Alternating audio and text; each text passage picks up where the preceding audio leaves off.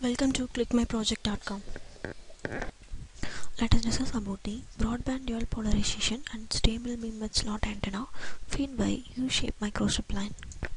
Let us discuss about the abstract of the product. Satellite technology is developing fast and the application for satellite technology are increasing all the time.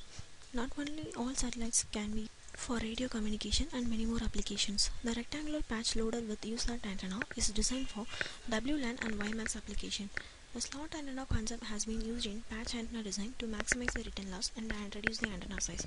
The dielectric substrate is 4.4, that is a FR4 substrate is used in this fabrication. The return loss bandwidth of the proposed antenna are calculating by using the MATLAB software. So in this paper, characterized mode analysis of 3 empirical design techniques for probe field symmetrically loaded, and then the U-slot microstrip patch antenna on a single layer grounded substrate is presented with supporting the experimental data. The first method is a resonant frequency, and the second one is a dimensional invariance, and third one is a both of the resonant frequency and dimensional invariance.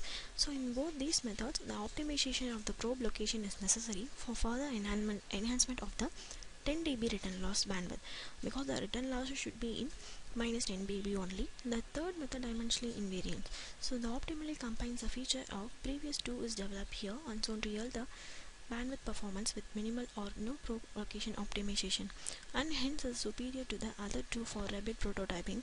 CMA is carried out for the critical parameters such as a substrate electrical thickness, slot width, probe radius, and field location variance to access the dominant influence on the characteristics of U-slot microstrip patch antenna. Let us discuss about the flow diagram of the process. First of all, the antenna should be designed and calculating the parameters for the design, and then assign the center frequency of the particular antenna, and then solving the RLC circuit and find the return loss, and finally calculate the performance. So I will explain the one by one procedure for the flow diagram. First of all, there is the antenna design. So basically the antenna design, like this is a side view representing the layers of the antenna. First of all, the antenna design, this is a patch, and this is a substrate, and this is a coaxial probe, finally this is a ground plane. So the patch of the antenna, we draw the microstrip patch or anything else. In the patch of the antenna, we using the U-start and then design the probe. It's a substrate more, there are many materials. Here we use FR4. So the FR4 dielectric constant is 4.4, and then the coaxial probe feed is calculating the value of ground plane, and then the coaxial probe is analyzing the wave port of the design, so that is calculating by the ground plane. So in this antenna design, we using, this is the substrate, so this is the patch, this is a rectangular patch. Here we using the U-slot, that is a single U-slot of the antenna. In bottom of the substrate, here we use the coaxial probe feed, that is very useful for the mostly antenna. Here we use the coaxial probe feed only. So that is all about the antenna design, and then the calculating parameters for the design. And the calculating parameter of the design is that is a critical parameters, that is a substrate electrical thickness, slot width, probe radius, and field location variance. There are many parameters, that is a length, width, for all the calculating parameters of the design, calculating in our MATLAB. And then assigning the center frequency. Normally the frequency is calculating in the antenna. Center frequency is also known as operating frequency. Here we operating frequency is 1 GHz to 4 GHz antenna. So here we calculate the antenna as 2 GHz as assign the center frequency. So this is a type of a center frequency we calculate assuming F0. F0 is a 2 or related to nearly to the 2 of the antenna.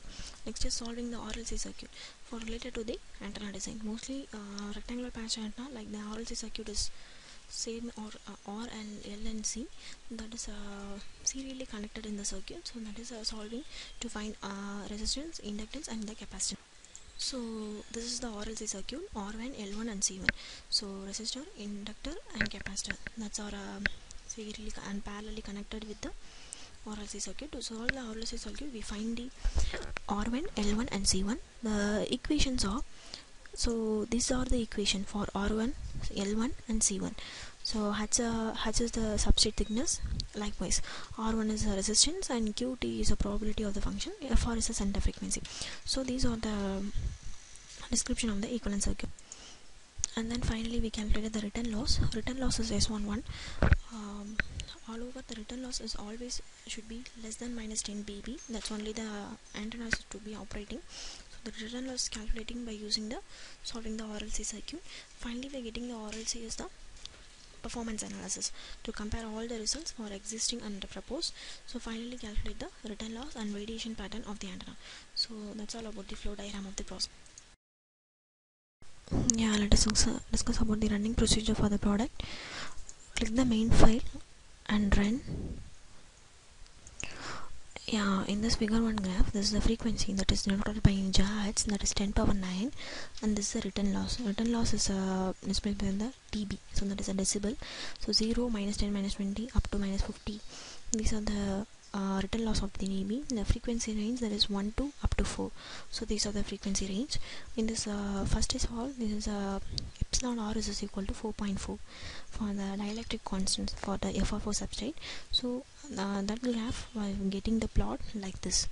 For up to this number, this is a minus 10, minus 20 is a minus 30, and for 0, these are the 9 points for the epsilon r 4.4, 4.4, and this plotting is for epsilon r is equal to 4.4. So compared to this is a low return loss, so this is a maximum return loss we get. Epsilon r is equal to 4.4. so this is the description of this figure. Yeah, in this graph, that is also getting a return loss, but changing the dimension of the rectangular patch. So first of all, size reduction of the rectangular patch, we get this, and then we increase rectangular patch size and we get this graph. So S11 is compared to this one is a very maximize return loss we get, and this one is a low return loss and get. So the frequency is up to gigahertz and 10 power 9, and return loss is 0 to up to minus 50. So this best performance of this FR4 is equal to 4.4. And then we calculating the 3-dimensional plot and 2-dimensional plot. 3-dimensional plot like the radiation pattern. For a 2-dimensional plot, that is also a radiation pattern. Here we click the 3-dimensional plot.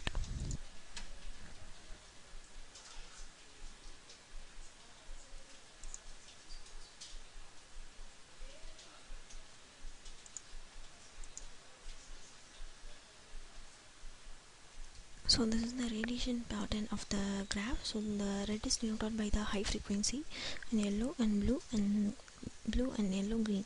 So this is the 3D dimension pattern of the radiation pattern. Again we click the 2-dimensional plot. In this 2-dimensional plot we can get like this. So this is the 2-dimensional plot, like a half wavelength dipole. So at pi is equal to 90 degree. This is the x-axis and this is y-axis. Normally we get the dimensional plot like this in the MATLAB. For HFSS we get the complete graph of this. So in this MATLAB we getting like this only. So this at pi is equal to 90 degree. Also we find also pi is equal to 0 degree or pi is equal to 180 degree. So these are the procedure for the these are the running procedure for the product. Thank you for listening this video.